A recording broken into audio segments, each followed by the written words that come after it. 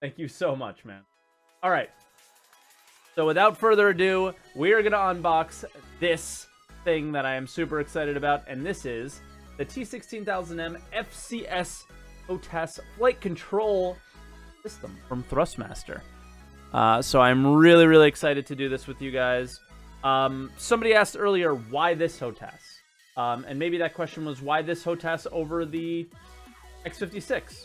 Well, I think we always try to be as efficient with our money as possible, right? So, I have a HOTAS over there, an X56. Pricier than this HOTAS over here. I've used the T16000m joystick before, and I'm a very big fan of that. And what I always really wanted was to have this with a throttle, and got an idea of what that was like.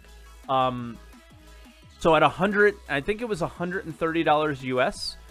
That is a really good price point, I think, for a HOTAS, for someone that's interested in flight sims, like Elite Dangerous or Star Citizen or things like that.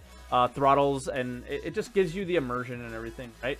Without any more delays, let's start talking about this thing right now. The first thing that I noticed, significantly less weight than the X56 box. So, sort of worried about one thing in particular, is this.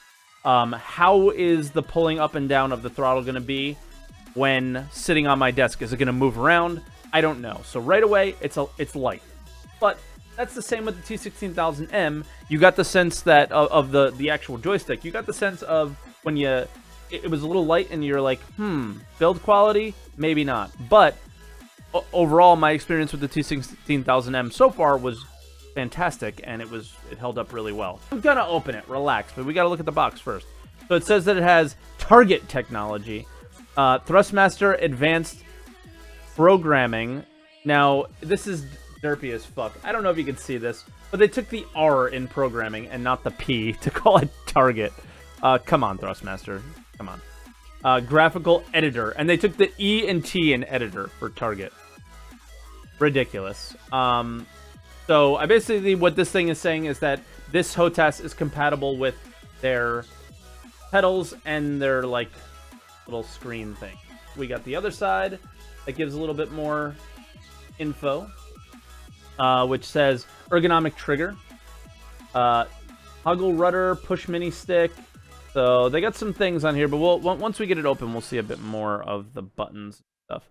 And they have braille buttons as well. So if you're blind and want to play video games, you know what buttons you're pressing, but you have no idea what you're seeing. But first, okay, so this way is up, I think. No, this way is up. They have the, this is a very weird packing situation on how to open it, because this is the, right here, what I'm holding, this is the throttle. Okay, so we'll look at the throttle first, because this is honestly what I'm most interested in, is the throttle. The T16000m joystick we've seen before. Not that big of a deal, I don't think, but for the throttle, oh wow. Okay, right away, I think we found our new daily driver, guys. I'm really happy with what I see already, okay? I got tons of buttons, and the first things first, we have a little joystick input right on our index finger on the throttle. Now, with other HOTASes, it's on your thumb, and I don't think I don't like it on my thumb. I really like the idea of it being here so far. Rudders on a rudder type pedal on here, which I think is interesting. And then an up and down switch right here. So your middle finger is an up and down switch. Ring finger and pinky both have buttons to click. And then we have 3 hats, a button on the inside portion. And it's pretty ergonomic. And then similar to the X56, hopefully this is going to be our zoom in and zoom out here. So they feel different, so you know which one you're touching. So four-way hats here. Each one. So I'm not exactly sure what I'll keybind these to. This will definitely... But... Or, think about this. Boost. Afterburner. Pretty cool, right? So, right away, what I'm... Yes. Makimura, this is exactly what I was about to say, which was instantly made this my daily driver. I barely have to touch it. And it moves. Now, the movement isn't super smooth. There was some rigidness in there. Last time was a lot smoother. But it moves not at all on my desk. Not at all on the table at all. And that is a big issue that I've had with all my joysticks, all my HOTAS setups that I have, well, my only other HOTAS I have as of right now, is the throttle moves on the table. This does not move at all. It has a very... They definitely put some weight into the base. This is metal. I don't know if it's aluminum, but there is weight to the base of this thing. And there is much less weight at the top. So it's very bottom heavy, which is definitely keeping it on the desk. It has nice rubber feet as well. This is amazing for this. Absolutely perfect. Thought out. Great job, Thrustmaster. I am very, very pleased with what I see here already. Very, very pleased. Thank you so much for thinking about that. Right away, what we have here is... I don't know if you guys are familiar with this joystick. I think a lot of people are. I'm actually going to get the other 16000m to show you the differences. They've actually done some changes here. At least visually, there's some changes. Quite a few.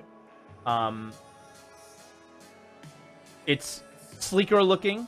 The design of the buttons is definitely more, I guess, sexy gamery.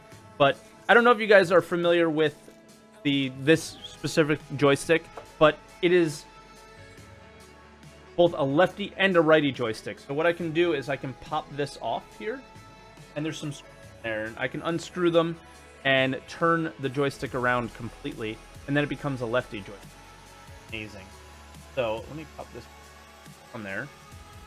So that's what's great. Now, the only thing is I don't think the throttle is switchable. Are the buttons mushy? What do you mean by mushy? I mean, they're tactile. I never really saw the points of the buttons on the actual joystick, unless you're using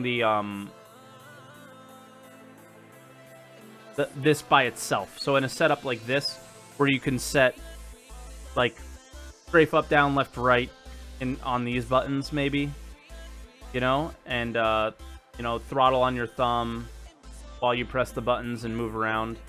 But yeah, like I don't really see the point.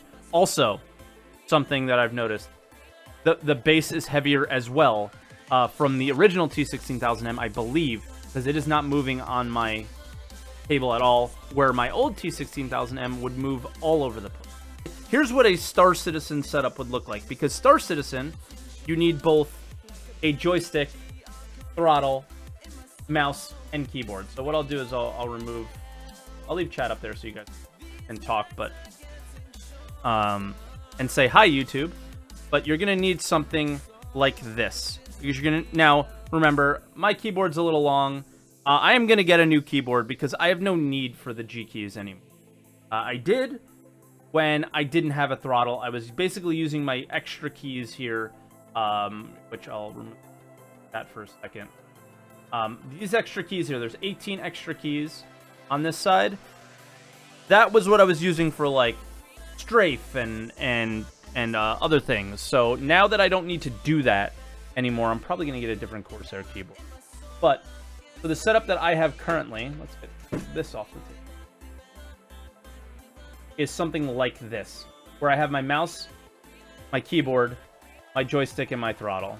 Now, the big difference with this is that these two things in particular take up significantly less room than the T16 or than the X56. But what functionality that you don't get from that is the X56 has tons of different buttons. So I had landing mode on some buttons. I don't know where I would put landing mode on my throttle, where I had a simple thumb switch that I can touch right here to go down to turn on landing mode, to hold up for actual automatic landing and things like that. So yes, you are losing a little bit of functionality, a little bit of customizability, but I'm getting a throttle that moves nowhere on my desk, that is super smooth, a great value. So again, I do want to say this. I should have prefaced this before. I bought this. I'm not sponsored by Thrustmaster. They didn't give me this. This was 100% out of my doing and what I wanted to do to show you guys. And personally, I'm a big fan of the T16000M, so I wanted to give it a try myself. I hope you guys like this video. I want to do more of these in the future. And yeah, I guess for the YouTube guys, like and subscribe to the channel, and Twitch guys, you know, throw some emotes in the chat if you like it. Some yays or nays if you want to see more stuff like this in the future. And hit that follow button if you guys haven't yet. So thank you so much, everybody.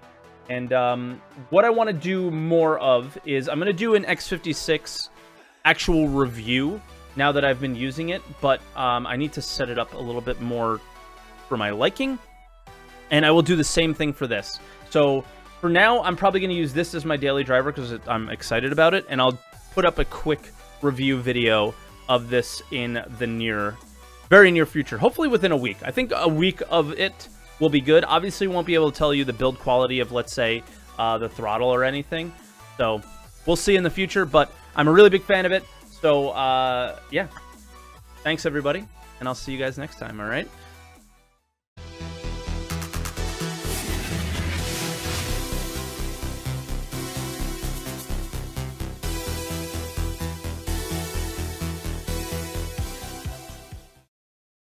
Thank you so much, man. All right. So without further ado, we are going to unbox this thing that I am super excited about. And this is the T16000M FCS HOTAS flight control system from Thrustmaster. So I'm really, really excited to do this with you guys. Somebody asked earlier, why this HOTAS? And maybe that question was, why this HOTAS over the X56? Well, I think we always try to be as efficient with our money as possible, right? So, I have a HOTAS over there, an X56. Pricier than this HOTAS over here. I've used the T16000M joystick before, and I'm a very big fan of that. And what I always really wanted was to have this with a throttle, and got an idea of what that was like. So at 100